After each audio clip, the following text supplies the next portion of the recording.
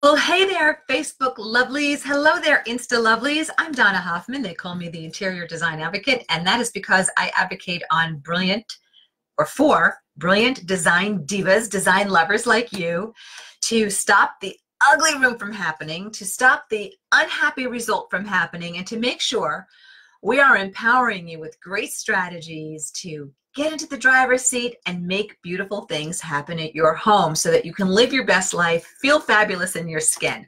And every week at 4 p.m. Eastern, we like to come out here, talk to you, stop what we're doing at our luxury design company, and I love to teach you a lesson on something and take your questions about the lesson or about a project that you're working on that pertains to that lesson. We've got some exciting things happening here. First, I got to tell you, we are launching our Window Boss course in 3 weeks. Yes, we are.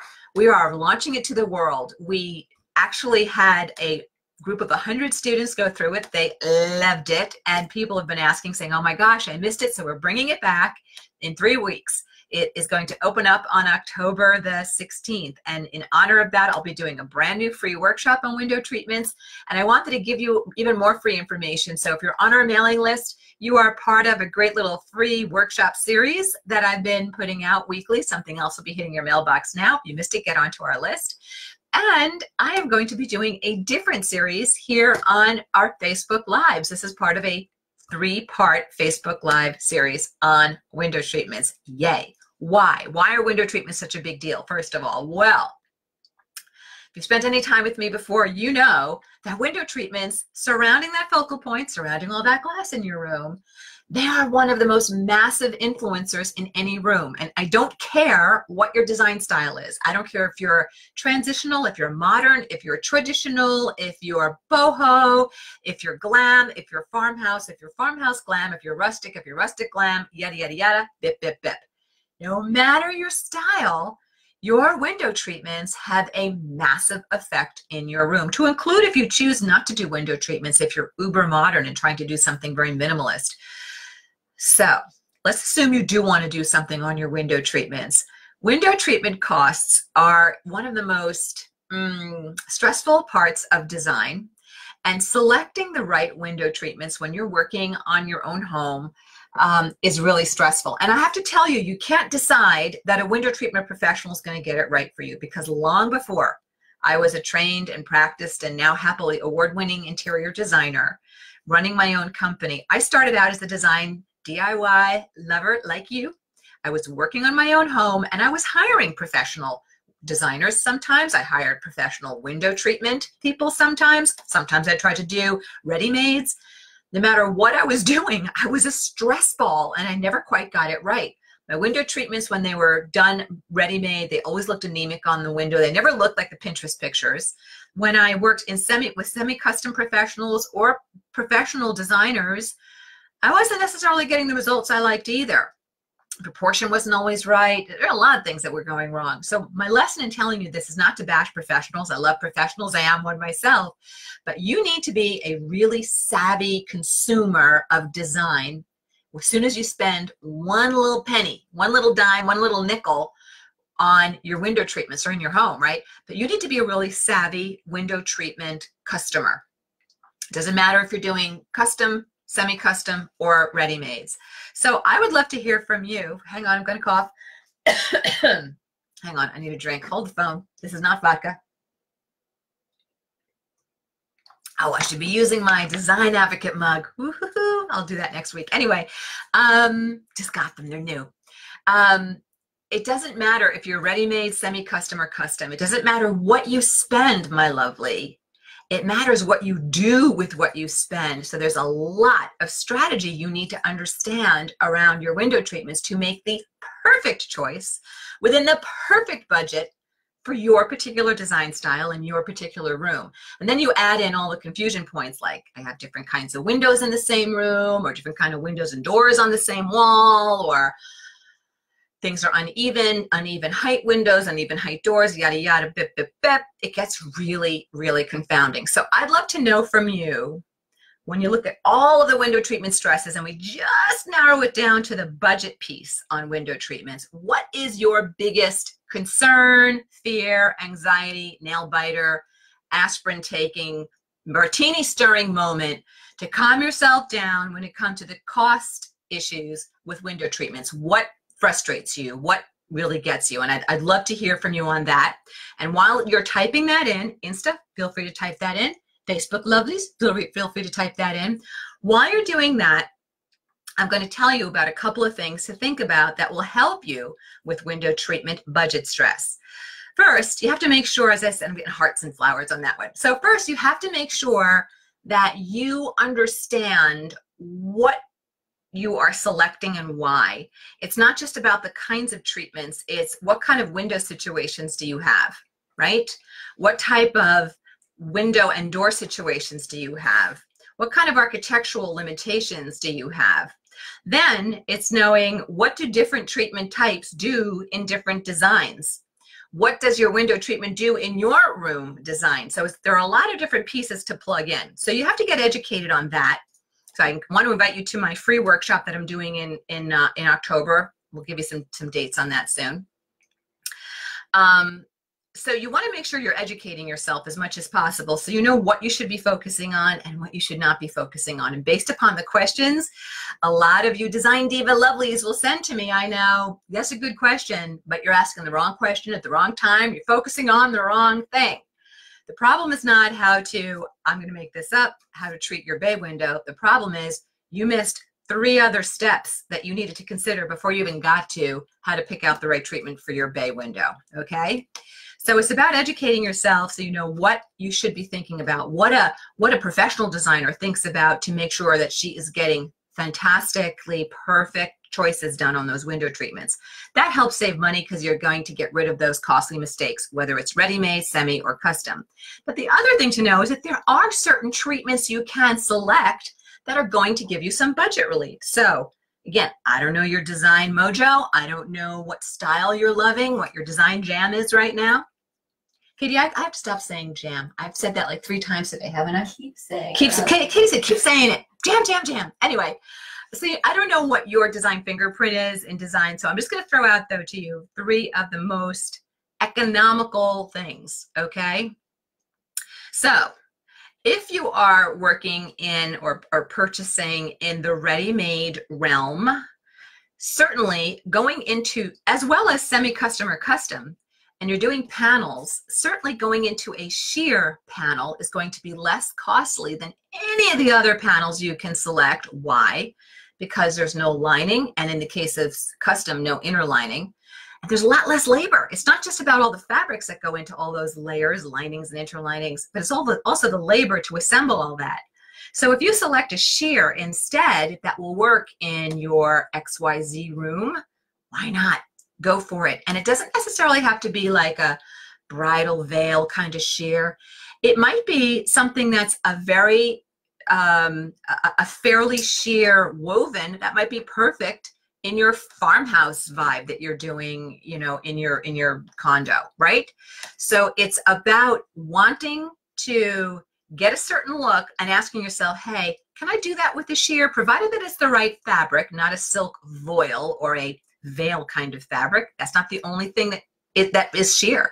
You can do a sheer in a very sheer cotton woven or a sheer nylon woven, okay? So they don't have to be these like super feminine frilly froofy, okay? So going with a sheer product that doesn't have any linings to it might be a perfect solution for you for a lower cost option. Then something else you can do is reduce the amount of treatment you're putting on a window, right? You can go for a shade instead of panels. Let's face it, if you go with a shade, there's no hardware. Do you know the hardware costs really start to add up? The rod, the rings, the brackets, the finials. Do you know what all that is? The brackets hold things onto the wall. The rod is that big long line. The rings affix. And then also the finials, those are those pieces at the end of your rods. So if you go with a blind instead of a set of panels, ready-made or otherwise, sometimes that can be a much lower cost option for you. And blinds have changed so much. You know, gone is the day where blinds were these very utilitarian looking things. They can still be that. They don't have to be. There's been a lot of process and progress in what blinds can look like. Different types of, they are man-mades, but they can look like beautiful fabrics, right? So that might be something for you if you just really want to get your dining room finished, and doing a pair of panels at ready-made isn't where you want to be, and doing semi-custom or custom isn't where you want to be. You might be able to do with the vibe you've got going on in your dining room. Simple shades might be really perfect for you too. So sheers where panels are concerned, shades where something that will give you privacy and light control. Shade is a really lower cost option than a panel that traverses. And then the other thing you can think about doing that is lower cost in terms of staying power, you're gonna say, what are you telling me this lower cost? It's not the lowest cost, but it is lower cost among treatment options. I'm going to tell you architectural shutters. Yes. Why do I say that? When the economy got really wonky back in 08, 09, the Window Covering Association started to release interesting stats, and they were that the shutters were staying. People were optioning those over anything else. Why? Because they got light control, they got privacy control, they got something that had kind of a classic timelessness for many design styles. Not all design styles, clearly not, super modern, right? But it really worked for a lot of pocketbooks, a lot of wallets. It delivered a lot as window treatments goes, which made it a more value-driven selection. Not the lowest cost, but lower cost within the realm. So I want you to know that with shutters, you have something that tends to hold its value in terms of home and home resale. You have something that, like I said, gives you a lot of light control and a lot of privacy control. And it can be fairly, I don't want to say nondescript on a window, but it can be, it just starts to kind of sink more into your architecture. So that might be something that you want to think about as 3 options I can give you about controlling your costs with window treatments. And then the other thing too, to help alleviate budget stress, and we talked about this a little bit in a different scenario in one of our Facebook lives, I'd love to encourage you to get rid of this all or nothing mentality. Oh, if I can't do custom treatments in every single room, all is lost, it's going to look lousy. Wrong.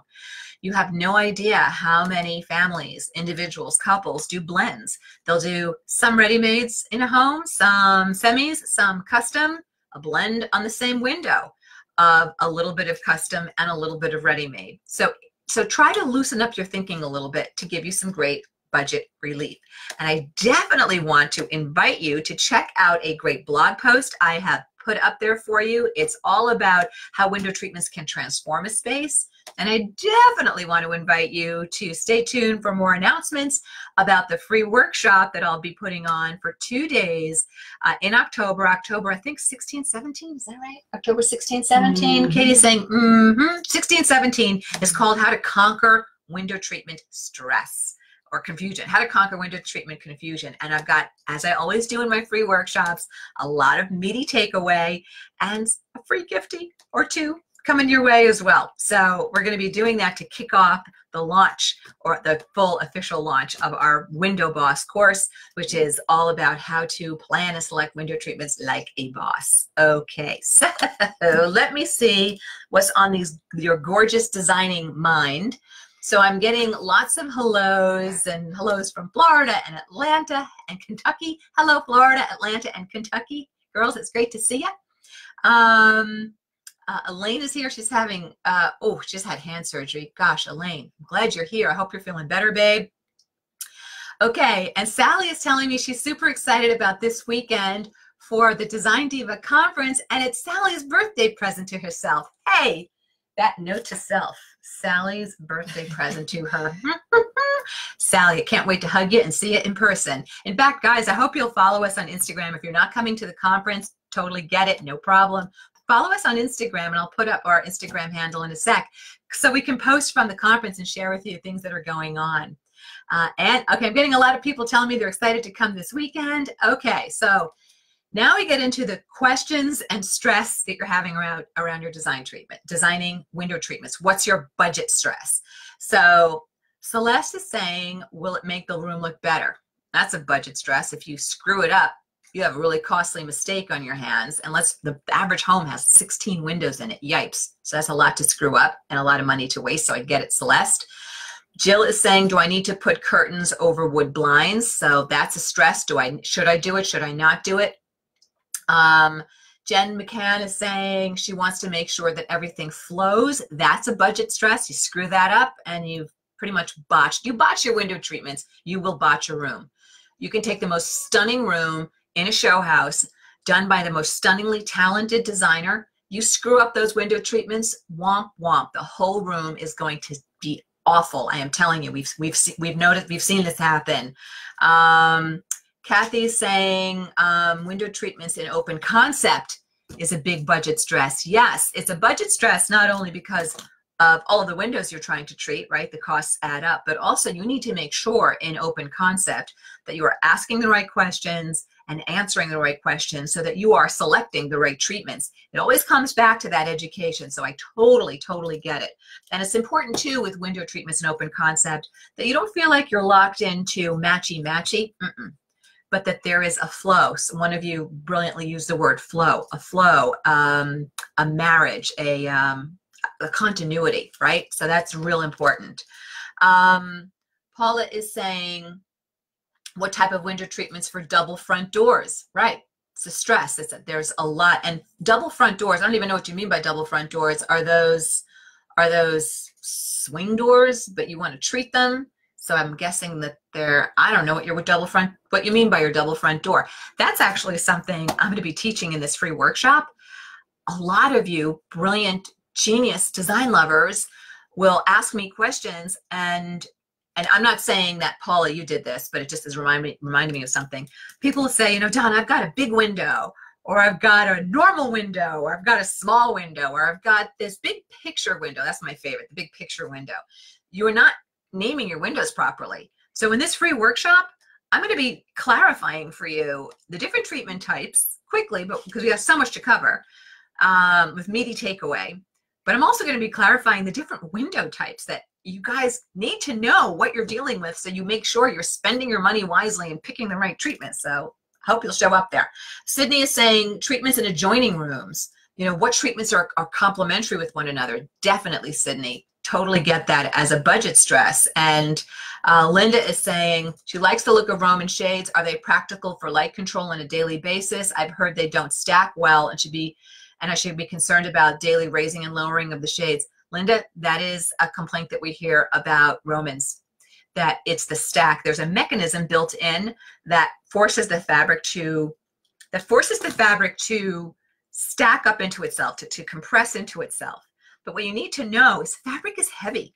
So you have this Roman with a string mechanism sewn into the back of it, and into all of the lining, and if there's interlining as well. And so all of that weight has to stack up and then release down. And they can get a little fussy if you are talking about the wider the window becomes, the more impossibly unwieldy. The more impossible they are to actually use well. So Linda, for Romans that are going to be lifted and lowered once in a while, I think it's fine. Depends upon the size of the window, not a really wide width. And but if it's a daily thing, you might be better off. This is not a low budget idea. You do it motorized and let that handle that weight so it's working well. Beth is saying she needs help with bay windows. Oh my gosh, Beth, you missed, I guess, wasn't it last week? We talked about bay windows. I get that question a lot. A lot of specialty windows confound people. Transoms, eyebrows, radiuses, sliders. One of you a couple of weeks ago cracked me up. You called sliders the devil. That cracked me up. Okay, Jackie is saying her budget stress with window treatments is what ready-made treatments what ready-made treatments would I recommend for best quality? Pottery Barn, Ballard Design. The weight of the fabric makes a huge difference.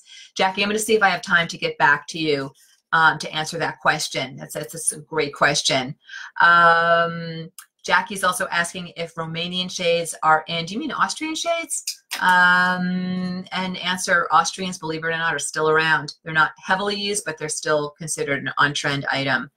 All right, so, and then Jamie is saying, do I have any stresses coming in from Instagram? Yeah, Instagram has budget stress questions. Is it okay to hang panels over windows with indoor shutters? Yeah, you screw that up, you just wasted a lot of money. I'm going to answer that question in just a sec. And then Sheila is saying, if you're using shutters in the front of your house, you have to use them in all the windows that face front in the house. Sheila, it depends on where you live. I mean, if you're in a condo community or a gated community, a townhouse community, sometimes they will have very stringent rules about what should be hung in your front windows, to include the color of your lining.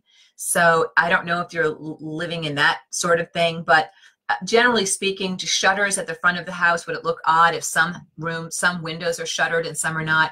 I think it would look strange, so I wouldn't do it as a designer. Okay. Wow, Sydney says that she has a sunroom with more than 10 windows. She hasn't covered them since you built. Do you need to? This is such a good question. Okay, I'm going to start answering some of these non-specific budget questions because I love you guys and I love teaching you and empowering you. All right. Do you need to cover windows? Rooms, other than uber modern minimalist rooms, which do look good with uncovered windows, you know, nice steel frame windows, you know, a Chicago loft with floor to ceiling windows, you know, those look great uncovered. Of course, you have to deal with glare and furniture fading and heat loss and all that other stuff. But yeah, it can look fine. But if you're in a traditional transition, if you're in like just about any other design style and your windows are bare, it can make a home feel, no matter the size of the home, no matter the size of the room, it can make the home and rooms feel a little echoey and a little empty and a little cold. Now, are there exceptions to every rule? Absolutely. I don't believe every window does not need to be treated. In fact, some windows should not be treated. And even windows within a home where some things are treated, they can be left untreated. But in your sunroom, I could make a case for either. If the view is that spectacular and the architecture of your room is that spectacular and you don't really want to cover your window, you could get away with not covering it in a sunroom. I tend to think it adds a lot to the space when you have that other texture. And if it's panels, for example, now you're adding these columns of fabric that just lift to ceiling or are creating a rhythm across a room. So I would just want to make sure that you're leaving the window bare because it's an intentional choice, not because I don't know what to do in here, therefore it's bare. You never want to do default design because that usually is not the best design result. So hopefully that helps you. Without seeing pictures, I cannot weigh in more specifically. I'm getting more Instagram. I'm getting final 2 questions. All right, so I want to answer the Instagram question. Is it okay to hang panel curtains over indoor shutters? I talked about this last week or the week before, or 2 weeks before somebody asked me this. Technically, you're not supposed to. Technically, it's strange because your shutter is opening and now it's opening into a panel. However, desperate times call for desperate measures. I have a wonderful client who we love working for, and she lives in a home that was built in about the 1910, 1920s area. Beautiful. It's a beautiful home with beautiful architecture to it. And she has these bay windows where she does, and because her home sits very close to her neighbors, she does have shutters, and also she's on a main road. So her rooms look a little echoey and empty, even though they're beautifully designed by our team. And I've talked to her about one day, when budget allows, adding some panels through her bay, in fact, or just on the sides of her bay in her case, just to frame that bay and to soften up these shutters, because shutters are hard. It's more hard surface. So I can make a case for doing both. Technically, you're not supposed to do panels, but I have broken that rule from time to time. So I'm going to say to DGML Max, I'm going to say it's okay on a case-by-case basis. I'd love to see pictures of what you're talking about before I approve it. There you go. Hopefully that helps you, and I hope I didn't confuse you. And I said I was going to go back to answer a question. Oh, somebody had a question about ready-mades, what do I recommend for best quality? Girlfriends, my hiney is burnt. Do you know why my hiney is burnt? Because we recommended a retailer to a client. We wanted to save her money on her lighting. So we said, you know what? This retailer isn't bad for lamps. And in my world, lamps start, in the luxury design world, lamps start at about $450. And I knew that wasn't going to work for this client. So I said, I'm going to save you money. Go to this retailer. Well, the retailer so screwed things up. The client is not happy. And who is she unhappy with? Me, for recommending this particular lighting retailer. We had heard good things about them.